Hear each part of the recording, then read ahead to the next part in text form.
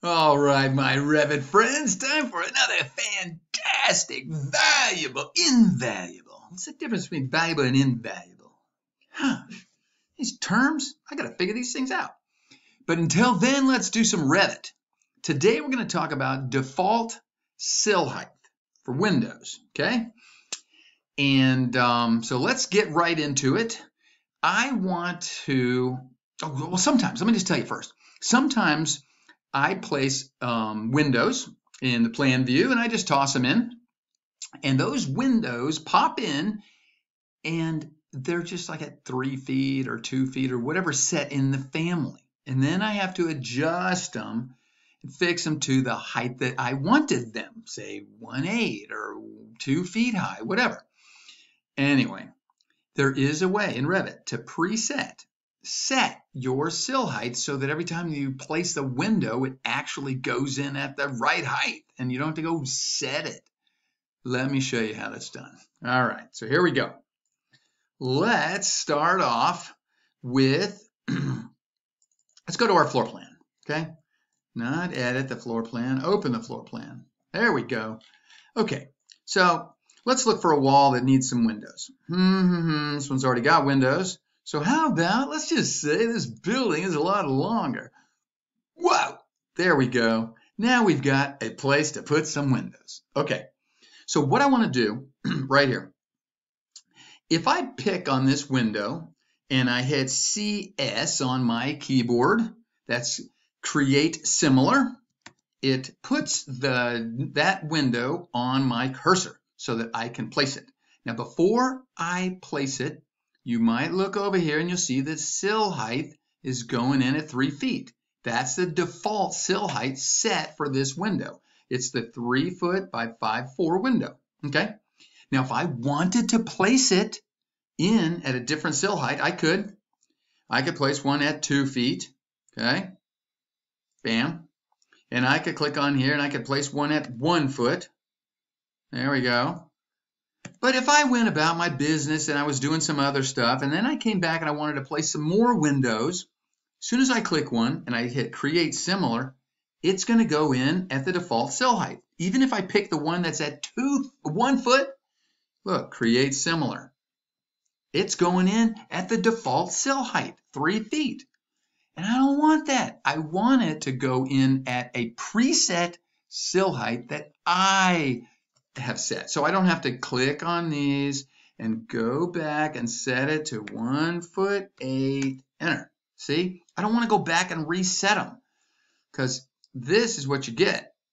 Let's go to the elevation and let's pull this over so we can see them. Yeah, we don't want this.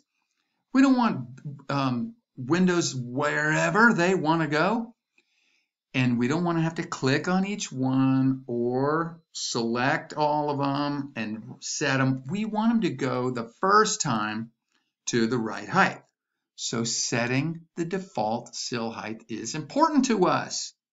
Ding! Okay, so here we go. Let me just delete these guys really fast here for us. Gone. I'll pick this near one. It's the 3 foot by 5'4", okay? You click right here, edit type. And the type properties pop up. And if I scroll down to the bottom, wait for it. There it is. Look at that. Default sill height is set at the bottom right there. Yay! I can set that at 1'8". Okay. Say okay. Okay. I heard you say it. Now, when I go to place one, watch. I click on this one. Doesn't matter what. I can pick on this one. It's at, well, let me set it up to 3 feet so that you can see what I'm talking about. There, I picked that one. Aha. 3 feet, I said. 3. There we go. The sill height is set at 3. If I hit create similar, like I'm going to go place another one, look at that. It's going in at 1'8". Okay? And if I pick that one, I say create similar, it's going in at 1'8". Okay, those are going in because I set the default sill height. You should set the default sill height for each window type you have. Let's just say up on the second floor, you wanted these to be go in at a different sill height. then what we need to do, I'm going to come down here to families and go down to windows, and here's our double hung windows. Look at this. Let's just say these 3 O's, if I double click them down here in my properties, I mean not my properties browser down under families. If I double click it, the properties come up. So the 3.0 by 5.4 has a default sill height of 1.8 now. And my 4.0 has a default sill height of 3. And I can set that to whatever I want.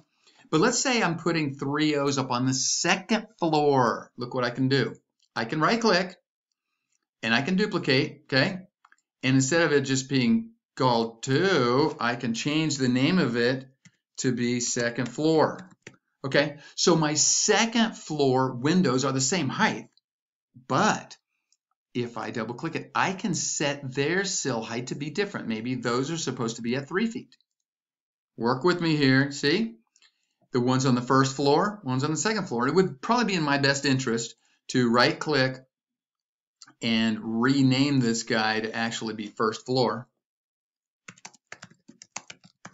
Okay, that way I can set the default sill height differently on the different windows and where they're located in the building. And they can be set differently. So we've got 1st floor and 2nd floor. So if I click on one of these guys, a 1st floor window, and hit create similar, I know that it's going to be going in at the right sill height. Anyway, so